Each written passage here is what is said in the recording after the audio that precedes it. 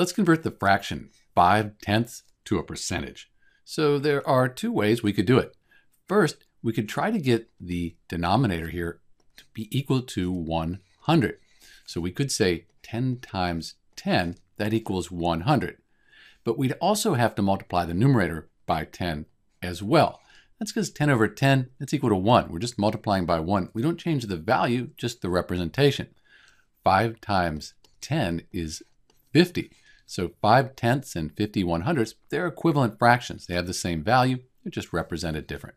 But now, because we have a number over 100, we can just call this 50%.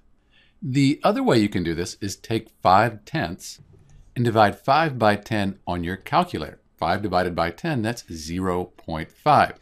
And then you take the decimal that results from your fraction here and you multiply it by 100. 0.5 times 100 is 50, and that is 50%, same as we got before. So that's how you convert the fraction 5/10 to a percentage. Either way works. I prefer to use this method here when I have a calculator. This is Dr. B.